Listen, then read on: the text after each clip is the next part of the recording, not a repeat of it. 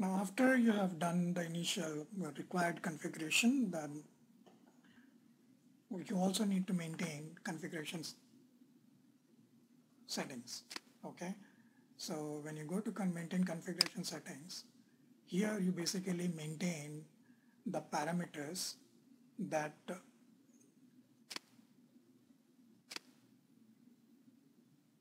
basically okay, so before we do that, let's go and execute NWBC, okay, and see a couple of screens to understand what difference this makes, okay, the parameter settings make. So let's go to access management. Let's say user level, right? Now if you see in this case, right, for example, when you're trying to run the risk analysis report, by default there are, let's say 5 types of reports that you can run, right, in your categories that you could include in your report. Okay, the action level, critical action, permission level, critical permission. Now these settings that you see here are controlled by the parameters. Okay, so if you go to here, so it is controlled from here. Okay, so we are looking at risk analysis screens, so you will have different parameter groups. Okay, how we are going to use some of these as we go along. Right now let us take a look at some parameters that are from risk analysis. Okay, click on new entries and then click on select risk analysis group, and then in the parameter ID you will have the parameters belonging to risk analysis group. Okay, now there are 23 of those right now, and if you look, they all start from 1000 plus. Okay, the parameter ID 1021 till 1055. Okay, now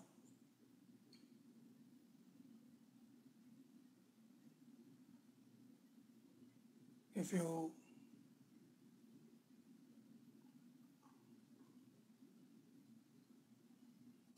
what is the report type, right? This is the report type that you're looking for. You're looking at, right? Action level, critical action level, right? Let's set this and then we'll refresh the screen and see how this impacts. Okay, so let's say select 1023 and parameter value. As you see, this action level, permission level, critical action, critical formation, they're all here. Okay, so let's select, let's say action level. Okay, and let's save it. Let's say this is configuration parameters.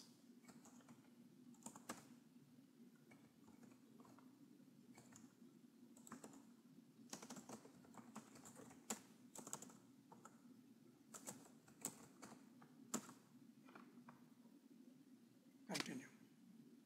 Okay, now let's go quickly and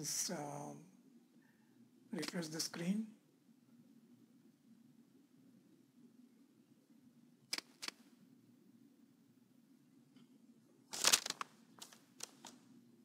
Okay, doesn't have. So let's go and execute it again. So we defaulted to action level, right? Okay, so that is the default one. See, the permission level is gone. Okay, so you can only default it to the action one type. Okay, report type. Okay, now similarly you can go and pick the next parameter. Okay, so let's take default type to default risk level. So where do you have this default risk level, right? Let's go back to the screen. You see risk level is critical. Okay, so if you want to make it high, for example, so let's say this risk level, let's say high. Okay, save it, and let's go and check.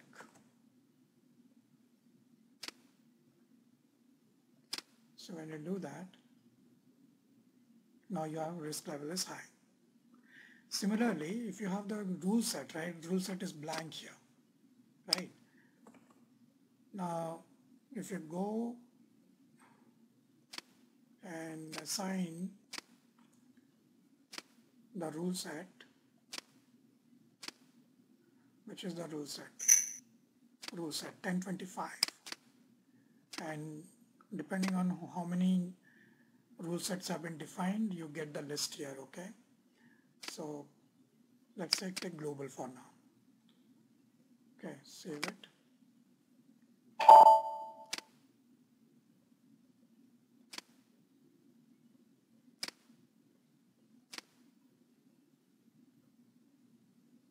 Okay, the global is here. Okay, the user type is dialog. Let's go and see if there is a setting for that. So risk analysis parameter group, and let's take this. Okay, this is a user type, but default it is coming to a dialog. Okay, let's go and pick that. So you have the dialog type here.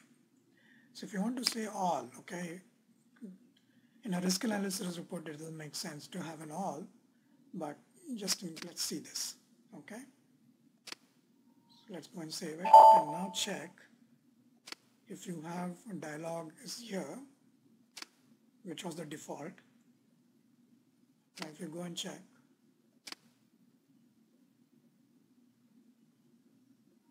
that's gone. Okay, so it takes everything. Okay, now, so like this, right? So depending on what parameters you want to activate, or what you want to see on the screen in the risk analysis module, you go and set up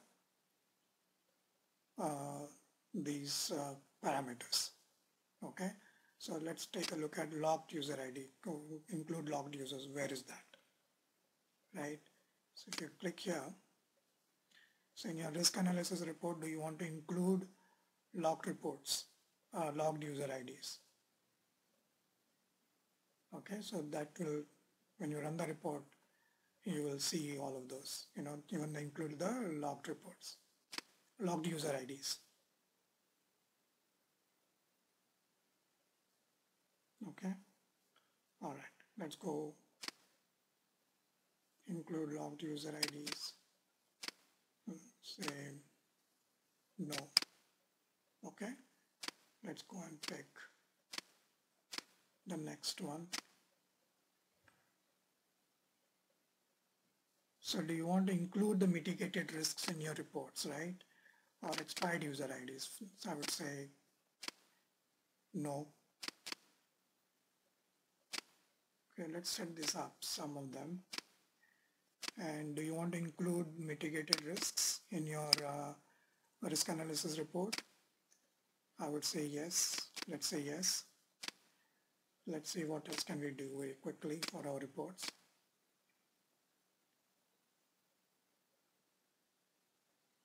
So there is a document from SAP that the parameter document from SAP that gives you the entire details of what's the purpose of these parameters are for any parameter group. Okay, so for all the modules.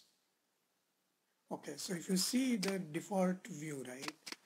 In this case, in our case, the default view is remediation view.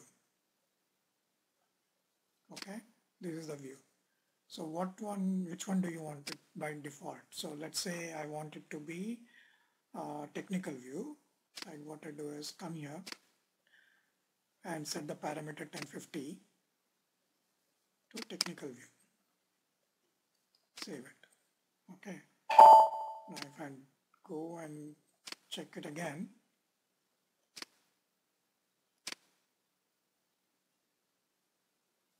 So technical view.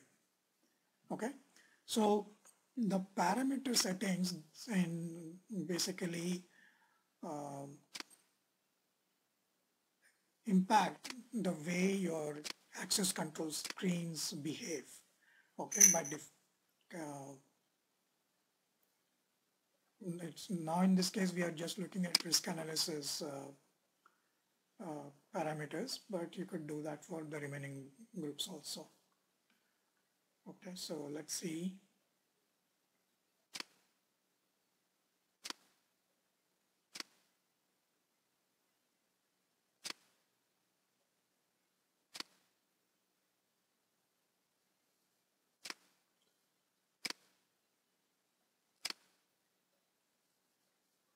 Okay, let's say this one. This again a yes and no. Okay, so let's save it. All right, so this we configured the parameters to minimum parameters that you would need for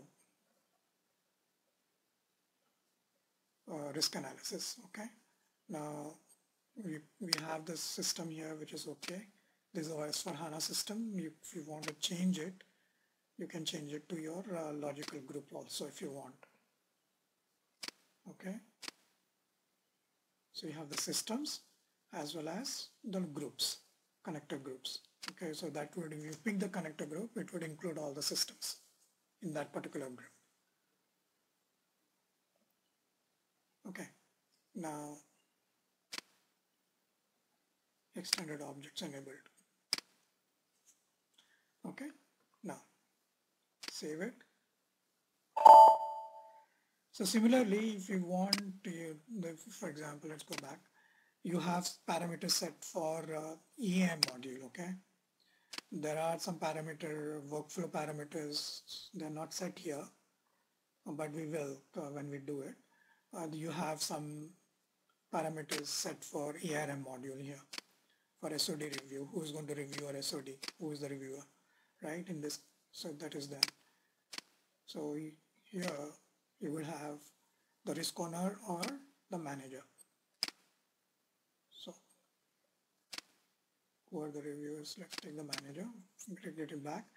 Then you also have, if you are implementing UAR, user access review, then you also have parameters for that.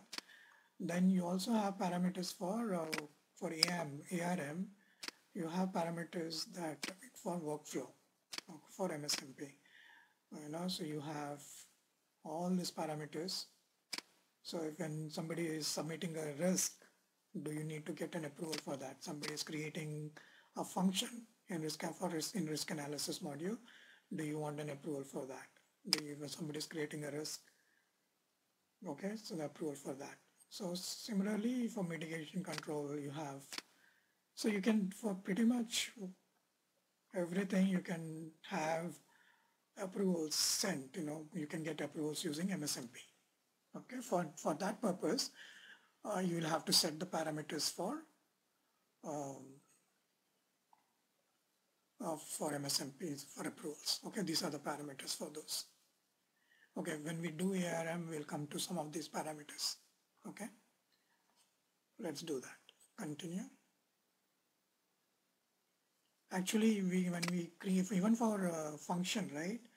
When we do that, we'll activate to the MSMP and then let's see how that works. Okay. All right. But there is a process to go through. Okay. So there is a purpose for these parameters, and depending on your requirements, you need to set those parameters. Okay. So right now we set some parameters for risk analysis. Okay. So let's now take a look at how these parameters are useful for us. Save it. Okay. Come out. Now, once these settings are done, then the remaining settings are basically for module specific ones, except for the synchronization job. So let's look at the synchronization job next. Okay.